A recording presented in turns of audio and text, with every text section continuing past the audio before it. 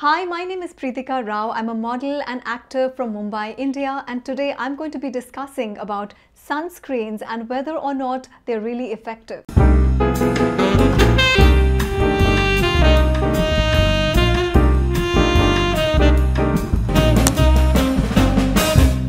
Now, being an actor, I have done countless beach shoots and I have this clear memory of shooting at the Chiang Mai beach in Thailand where there was nothing but sun, sea and me. And I remember applying this sunscreen with SPF 50 on my skin throughout the day. But did it save me from getting tanned?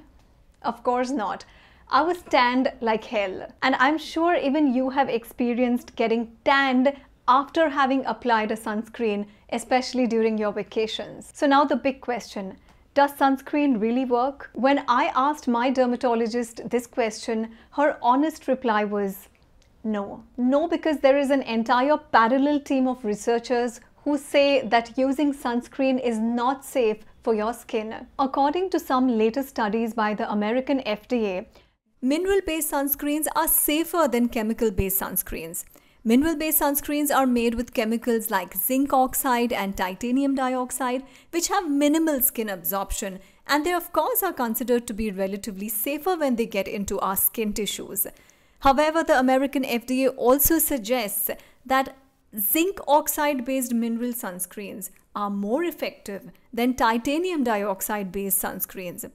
You can also go for a combination of both, which are generally available in the market more easily, but never go for an only titanium dioxide based mineral sunscreen. But if you personally ask me, when I step out, my focus is never to use a sunscreen. I rather focus on carrying an umbrella with me or wearing a hat to protect my face from the sun. But if I'm shooting outdoor and if I have to stand in the sun, which is a nightmare for me, then I choose a mineral-based sunscreen for basic protection.